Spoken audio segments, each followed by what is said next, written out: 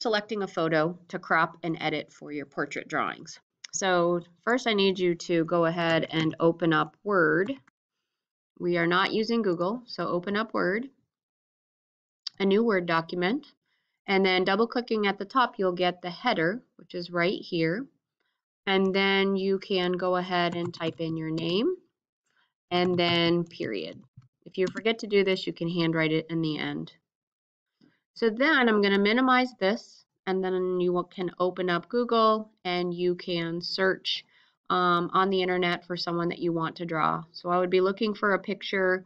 The face mask is covering this up, and it's right now, there's too much information there for you to draw. So this one might be a decent one, pretty good size, shouldn't probably be too blurry. So I might click this one. You click on the image. Once it's bigger, you would right click and then you would say copy image, and then you would pull up your Word document and double clicking and then pasting, right click and paste, and then I have this. So if I double click in the white space, I get the little dots. Only ever pull from the corner.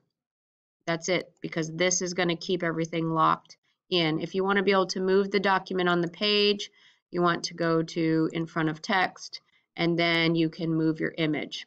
But really what I want you to do is step 3, which is to crop.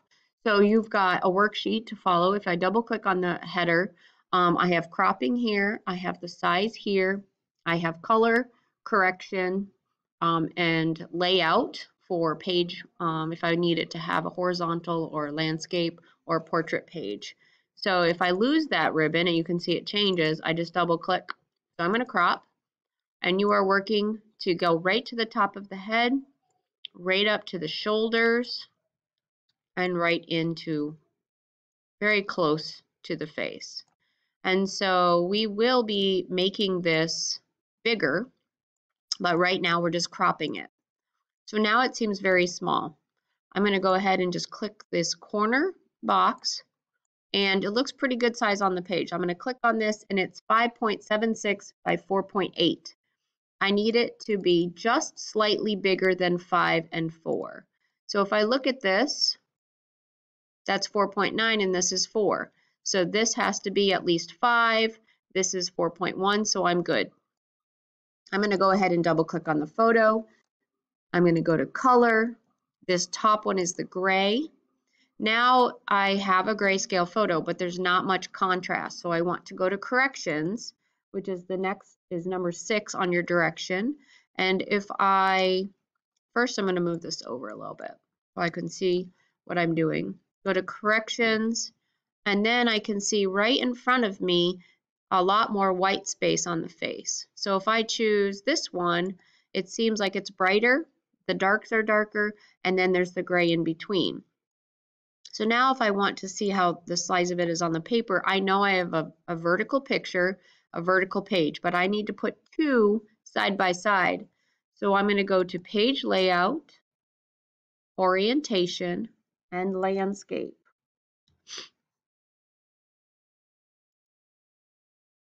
And I'm waiting, and it's thinking. And so now I can right click, copy, right click, paste, and I can move my graphic on the page.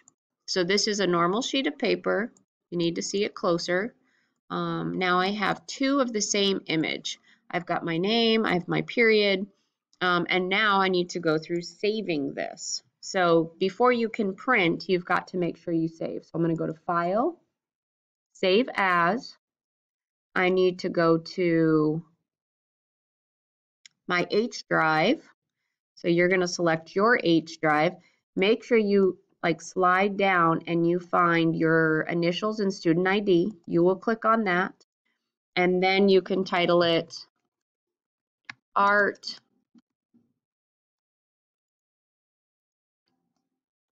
Grid Drawing 7th grade. Something specific, and make sure you have it Like I said, you check your H drive here and then you click save. It's the only time you have to do save as. So if I make a change here and I actually type my name in, all I have to do is hit this little file up here which says save, and it resaves any changes that I have. The final step is for you to go to File and Print. Now here are your options. You will have different directions, but it will be whatever lab we're in, it will be a black and white printer. And so you would select the one that you want and then you will hit print. Before you print, you need to check with me, the teacher. So now that I'm done and you've checked, we can go ahead and, all right, trying to stop my recording here.